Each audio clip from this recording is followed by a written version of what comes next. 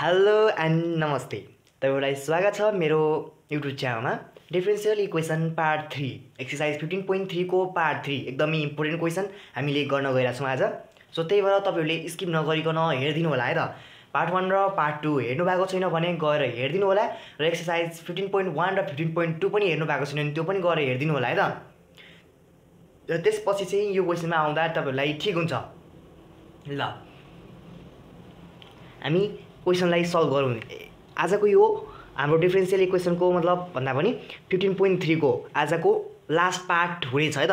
त्यही भएर तपाईहरुले नेक्स्ट कुन गर्ने भनेर भनिहाल्नु होला र क्याल्कुलसबाट नै भन्नु होला है त तपाईहरुले चाहिँ, किनकि अब हामी क्याल्कुलस सकाएर मात्रै हामी ओल्ड इज गोल्डमा जानेछौँ र बाँकी एक्सरसाइज हामी सबैलाई हामी ओल्ड इज गोल्डकै उइसमा तानेर सल्भ गर्नेछौँ।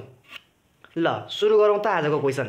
र अब यो डिफरेन्शियल इक्वेसनमा यो हाम्रो होमोजेनियस भएको कारणले गर्दाखेरि चाहिँ हामी त्यही लेख्छौँ, इट इज अ होमोजेनियस। र यो किन भएको छ भनेर यो होमोजेनियस डिफरेन्शियल इक्वेसन हामीले किन लेखेको छौँ भनेर त्यो कारण मैले पार्ट 1 मै भनिसकेको छु। एक्सरसाइज 15.3 को पार्ट 1 मा इक्वेसन र हामीले अब पुट गर्नु पर्यो। के पुट गर्नु पर्यो भन्दाखेरि y इक्वल्स टु bx, यसको डिफरेन्शिएट गर्नु पर्यो। dy by dx equals to v plus x dv by dx हुन्छ। सो हामीले यहाँबाट v को भ्यालु पनि निकाल्दियौँ, y by x। Okay, no problem, यहाँसम्म त कुनै प्रब्लम छैन। अब dy by dx यहाँ फर्म अलरेडी बनाएर दिएको छ, नो प्रब्लम। सिधै डाइरेक्ट हामी x dy by dx को भ्यालु हाल्छौँ, v plus x dv by dx equals to यता चाहिँ अहिले हामी v को भ्यालु y को भ्यालु चेन्ज नगरौँ है त, x माइनस vx। सरी मैले चेन्ज गरिसकेको छु, नो प्रब्लम है त। अब चाहिँ x प्लस vx र अलरेडी मैले चेन्ज गरिसकेँ, मैले नगर्ने भन्दा पनि हाम्रो चेन्ज भइहाल्यो र केही पनि फरक पर्दैन, जस्ट एक स्टेप मात्र यो हो। र अब हामीले v plus x dv by dx equals to x common तान्दियौँ, x divide by x माथिको 1 माइनस v भयो, यो डिभाइड बाई 1 प्लस v भयो, माथिकोबाट पनि x तलको पनि x कमन काट्यो, नो प्रब्लम। ल अब के गर्ने भन्दाखेरि यो v लाई यो साइड लिएर आउँ, x dv by dx equals to 1 minus v divide by 1 plus v minus v। So x dv by dx equals to 1 minus v minus v square divide by 1 plus v। So x dv by dx equals to यो भनेको त 1 minus 2v minus v square भयो divide by 1 plus v। ल अब हामीले के गर्छौँ भन्दाखेरि अब यो v को लाई यता पठाइदिन्छौँ, यो v साइड dvपट्टि र बाँकी x लाई यो साइड लिएर आउँछौँ है त। So v plus 1 divide by 1 minus 2v minus v square, यो dv equals to 1 by x dx है त। ल यो भयो। र अब हामीले के गर्न सक्छौँ त भन्दाखेरि अब इन्टिग्रेसन गर्नुपर्ने हुन्छ, हाम्रो इन्टिग्रेसन गर्नुपर्ने हुन्छ। र म यहाँ तपाईहरुलाई दुईटा मेथड सिकाउँछु, टु मेथड सिकाउँछु। त्यो मेथड मध्ये तपाईहरुलाई जुन सजिलो लाग्छ त्यो चाहिँ गर्नु होला है त। र फर्स्ट मेथड चाहिँ हामी के गर्छौँ भन्दाखेरि अब यसको माथिको यसको लग हामी माथि बनाउँछौँ। पहिला त इन्टिग्रेसन गर्दियौँ, त्यसपछि अनि बनाउने हो है त। ल अब इन्टिग्रेसन गरिसक्यौँ भनेपछि हामीले अब माथि यसको डेरिभेटिभ माथि बनायो भने लग लाग्न पाउने भयो, मतलब लग फर्मुला लाउनु पाउनु भयो। अब यसको डेरिभेटिभ कति हुन्छ त भन्दाखेरि हामी यहाँ साइडमा गर्छौँ, कति हुन्छ त भन्दाखेरि माइनस 2v हुन्छ। अब माइनस 2v माथि बनाउन सक्यौँ भने के हुन्छ त, हामीले लग हाल्न पायौँ।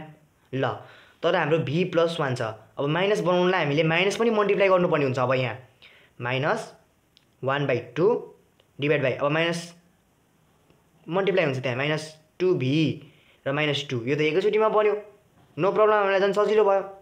1 minus 2v minus v square dv equals to, अब यो भनेको त लग x प्लस लग c हो है त। अब यो भनेको त लग x हो अनि प्लस c मात्र आउँछ, c मात्र आउँछ, कन्स्ट्यान्ट थपिन्छ, त्यसलाई पनि हामी लग c नै लेखिदिन्छौँ। अब माइनस 1/2, अब यो भनेको त लग नै हो। So log 1 minus 2v minus v square equals to लग, अब यो x इन्टु c हुन्छ, x इन्टु c भयो। अब यो 2 लाई उता मल्टिप्लाई गरिदिउँ, minus log 1 minus 2v minus v square equals to 2 log x into c। अब नो प्रब्लम, यहाँसम्म त केही प्रब्लम छ त छैन। ल अब यहाँ लगको एउटा फर्मुला अब तपाईँहरूलाई थाहा नै होला मैले लगको अगाडि कुनै पनि कन्स्ट्यान्ट हुन्छ भने त्यसको हाम्रो भित्रको यो कन्स्ट्यान्टमा भएको मतलब लगमा भएको कन्स्ट्यान्ट यो हुन्छ नि कन्स्ट्यान्ट नम्बर जस्तै कि लग 1 भयो हो यसको अगाडि 2 आयो भने 1 को स्क्वायर हुन्छ यसलाई खोल्दाखेरि मैले त्यस्तो भनेको थिएँ सो त्यही हुन्छ अब यहाँ जस्तै कि 2 को लग cx भने यसको cx को होल स्क्वायर हुन्छ so 1 minus 2b minus b square equals to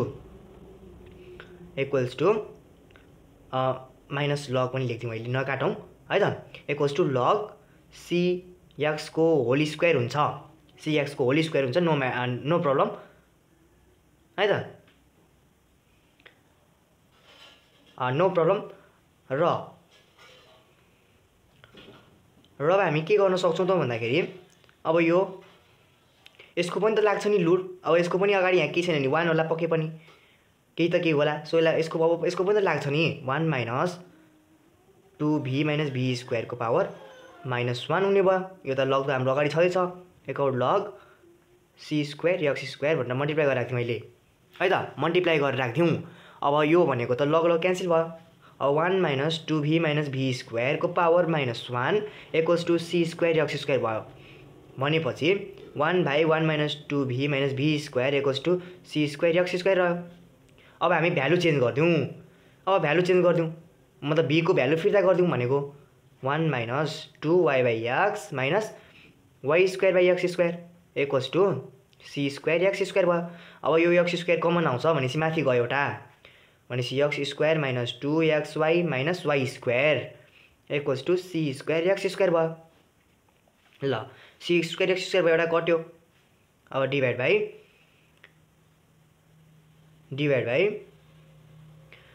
अब हामी x square minus 2x minus y square sorry 2xy यो 2xy है त यो हाम्रो सरी है त x square minus 2xy minus y square equals to c अब यो मैले c स्क्वायरलाई त डिभाइड गरेँ अनि यसलाई उता मल्टिप्लाई गरेँ अब यो 1/c स्क्वायर भनेको 1/c स्क्वायर भनेको त एउटा कन्स्ट्यान्ट नै हो नि त किनकि कन्स्ट्यान्टले कन्स्ट्यान्ट डिभाइड गर्दा कन्स्ट्यान्टै बन्छ सो मैले c मात्र लेखेँ नो प्रब्लम है त अब यति मात्र गरेर हाम्रो फिनिस हुन्थ्यो बाँकी क्वेसनमा तर यहाँ हुँदैन यहाँ हामीलाई के भनेको छ भन्दाखेरि y इक्वल्स टु 0 हुँदाखेरि y equals to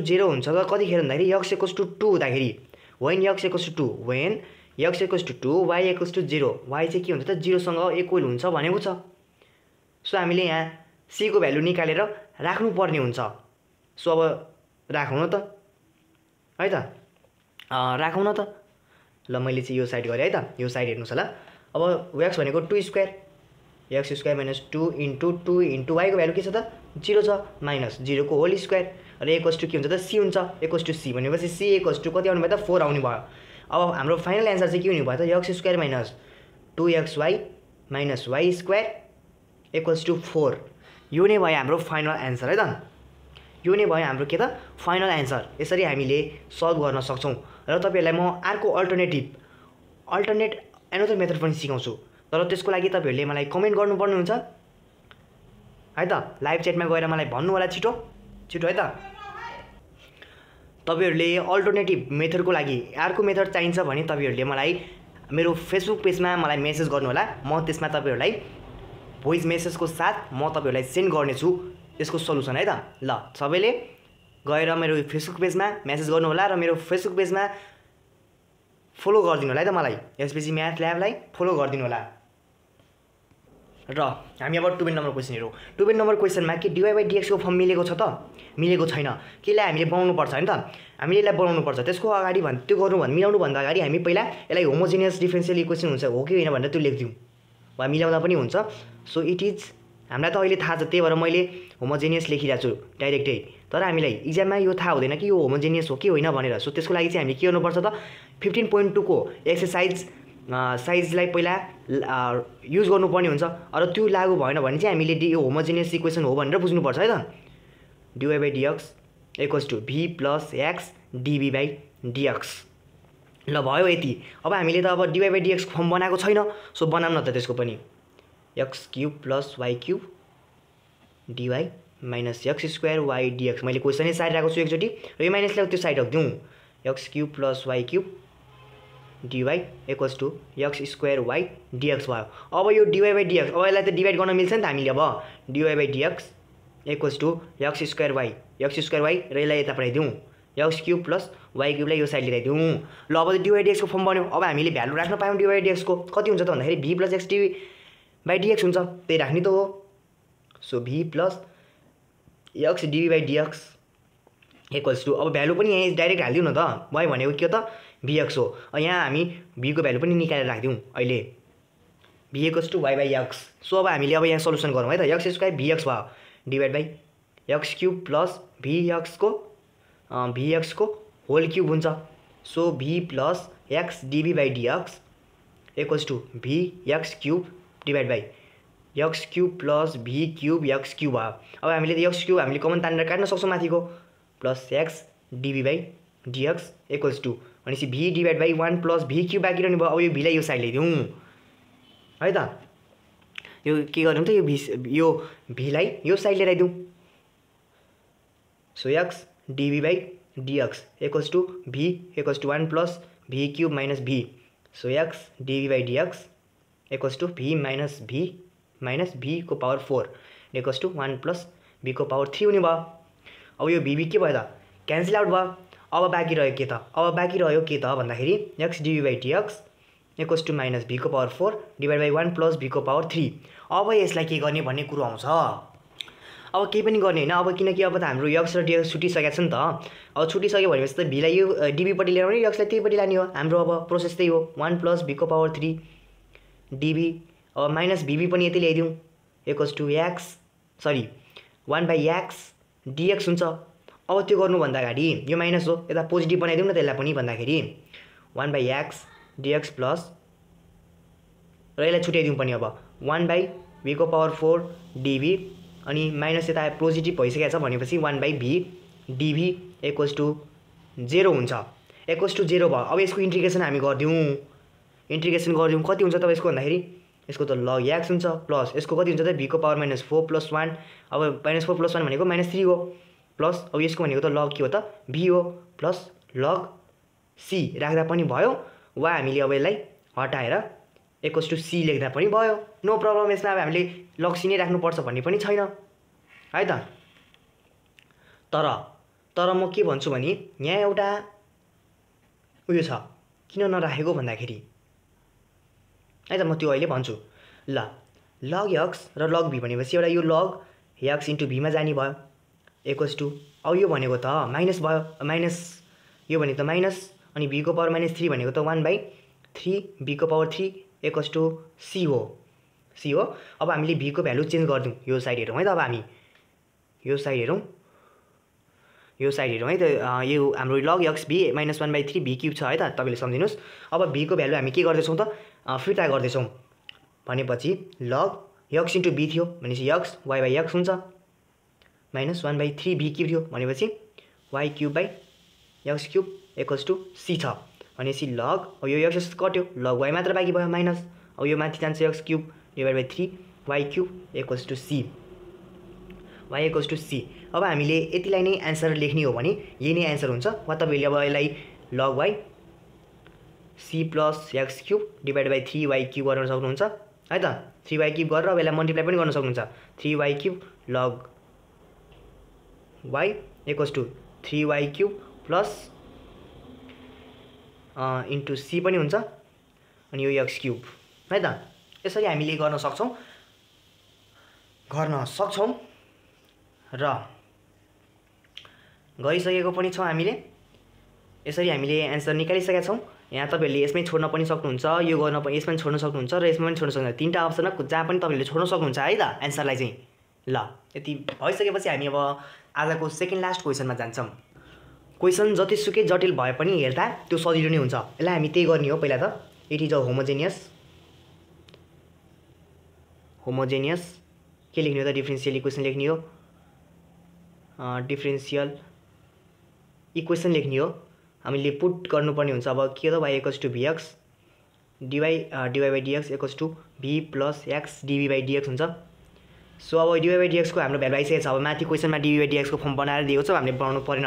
so x V plus x डिभी by dx plus equals two x cos square. अब यहाँ वाईको भ्यालु सरी भीको भ्यालु के हुन्छ त वाई बाई एक्स हुन्छ। सो वाई बाई एक्सको ठाउँमा हामीले क्वेसनमा हेर्न सक्नुहुन्छ वाई बाई एक्स भनेको हाम्रो भी रहेछ। सो भी राखिदिउँ प्लस वाई वाई भनेको के हो त हाम्रो भिएक्स। ल यसरी हो। अब एक्स कमन तानिदिउँ एक्स भी प्लस एक्स डिभी by dx equals two x common तानिदिउँ। अब बाँकी रह्यो के त कस स्क्वायर भी plus one cos square plus भी वान हो कि हो। अब यहाँ भी पनि बाँकी भयो है त भी एक्स एक्स के हो त क्यान्सल आउट भयो। अब त्यो पनि गर्न सकिन्थ्यो वाइलाई मल्टिप्लाई गर्न पनि हामीले सक्थ्यौँ है त। हामीले मल्टिप्लाई गरेको भए चाहिँ यो यताको कमन तान्नु पर्दैन थियो एक्स डिभी by dx equals two cos square V plus भी र बुझ्नु ल अब भी पनि काट्यो। अब बाँकी रह्यो के त कस स्क्वायर भी। अब कस स्क्वायर भीलाई यो साइड ल्याउने हामीले 1 बाई कस स्क्वायर भी यता आइसकेछ अनि यो डिभी equals two 1 by x dx. अब 1 बाई कस स्क्वायर भी भनेको के हो त सेक स्क्वायर भी डिभी equals two 1 by x dx हो। अब हामीले यसलाई इन्टिग्रेसन गरौँ। अब अब अब सम्झौँ integration of the sec square भी को के हुन्छ सेक स्क्वायरको के हुन्छ इन्टिग्रेसन गर्दा भन्दाखेरि tan भी हुन्छ इक्वल्स टू लग एक्स प्लस सी हुन्छ। अब tan भी अब वाई अब भी को भ्यालु ट्रान्सफर गरिदिउँ Y by x equals two log x plus C. यो नै भयो फाइनल एन्सर है त। हेर्नुहोस् कति गाह्रो थियो हेर्दाखेरि तर कति रह्यो त यो सिम्पल थियो। केही पनि गर्नु पर्यो त हामीले गर्नु पर्ने खालि डिवाई बाई डिएक्सको भ्यालु राखिदिउँ मल्टिप्लाई गरेर यताउति हामीले भी र एक्सको भ्यालु काट्यौँ र इन्टिग्रेसनको फर्मुला हालिदिउँ जस्ट यदि इजी छ नम्बर गेन गर्ने छ। र आजको लास्ट भिडियो आजको लास्ट क्वेसन पनि यस्तै छ सेम यही जस्तै नै छ है त। ल आजको अन्तिम क्वेसन एकदम राम्ररी ध्यान दिनुहोस् हो। यो पनि 13 को जस्तै छ तर पनि डिफ्रेन्ट छ भन्दा पनि सेम भन्दा पनि फरक पर्दैन। जस्ट हामीले त्यहाँ अब साइन अब त्यहाँ कस दिएको थियो भने साइन दिएको छ। अब साइनको रेसिप्रोकल के हुन्छ त कसेको स्क्वायर हुन्छ। अब कसेको स्क्वायरको इन्टिग्रेसन के हुन्छ त कट हुन्छ माइनस कट हुन्छ। अब त्यही त हो सेम डाइरेक्ट त्यही प्रोसेस हो है त। ल it is homogeneous differential equation. अब हामीले के गर्नुपर्छ put Y equals two भिएक्स put गर्नुपर्ने हुन्छ। अब भी अब यसको इन्टिग्रेसन गरौँ पहिला त के को रेस्पेक्टमा त एक्सको रेस्पेक्टमा भी प्लस एक्स डिभी बाई डिएक्स यतिसम्म त हुन्छ सबैको हुन्छ होइन त। ल हुन्छ ल एक्स डिभी वाई बाई डिएक्स म यसरी क्वेसन सारेर यो मिलाउन खोजिरहेको छु x sine square Y by x है त। अब मैले यो सबैलाई मैले यो माइनस वाइलाई त्यो साइड लगेँ अहिले केही पनि गर्दिनँ त्यो साइड मात्र लगेर मात्रै गर्छ है त। X square minus Y by x plus Y भयो नो प्रब्लम। अब ठ्याक्कै के भयो त कस स्क्वायरको फर्ममा आयो। अघि कसमा के थियो त हाम्रो क्वेसनको formula x dy by dx equals two x cos square Y by x plus Y same थियो खालि कसको ठाउँमा यहाँ साइन छ नो प्रब्लम है त। सेम छ भने चाहिँ अब सेम प्रोसेस गर्ने हो। ल अब एक्स अब भी प्लस एक्स डिभी बाई डिएक्स हुन्छ भीको यो डिवाई बाई डिएक्स हामीले यहाँबाट भर्खर निकालेछौँ है त। यो क्वेसन थियो अघिको previous question 13 number equals two x sine square. अब वाई बाई एक्स हामीले यहाँ वाई भीको भ्यालु पनि निकाल्यौँ नि त वाई बाई एक्स हो भनेर। सो यहाँ भी भयो प्लस अब वाईको भनेको के हो त भिएक्स हो। अब हामीले अघि कमन तानेका थियौँ भने यसमा मल्टिप्लाई गरिदिन्छौँ है त केही फरक पर्दैन। अब मैले मल्टिप्लाई गर्दा पनि हुन्छ भनेको थिएँ त्यसमा कमन तान्नु पर्दैन थियो। एक्स स्क्वायर डिभी by dx equals two x sine square V plus भिएक्स। अब डाइरेक्ट यहाँ कमन सिधै कट्ने भयो कि मल्टिप्लाई गर्दाखेरि है त। एक्स स्क्वायर यसरी मैले सारेँ फेरि यहाँ एउटा कट्नेवाला छ एक्स साइन स्क्वायर भी के गर्छ त भन्दाखेरि एक्स कट्छ ल कट्यो। सो भनेपछि यता आयो साइन स्क्वायर भी आयो साइन स्क्वायर भी डिभी अनि यता आयो के आयो त 1 बाई एक्स डिएक्स आयो। अब यसको इन्टिग्रेसन गरौँ इन्टिग्रेसन के हुन्छ त पहिला 1 स्क्वायर साइन स्क्वायर भीको उयो लेखिदिउँ के हुन्छ त कसेक स्क्वायर भी डिभी हुन्छ equals two integration of 1 by x dx हुन्छ। अब कसेक स्क्वायर भी डिभीको इन्टिग्रेसन के को इन्टिग्रेसन फर्मुला के हुन्छ त भन्दाखेरि माइनस कट भी हुन्छ इक्वल्स टू लग एक्स प्लस सी भयो। अब माइनस कट भी भनेको त पहिला त यसमा हामीले चेन्ज गर्नु पर्यो कट वाई बाई एक्स भयो भीको भ्यालु फिर्ता गरिदिउँ लग एक्स प्लस सी भयो।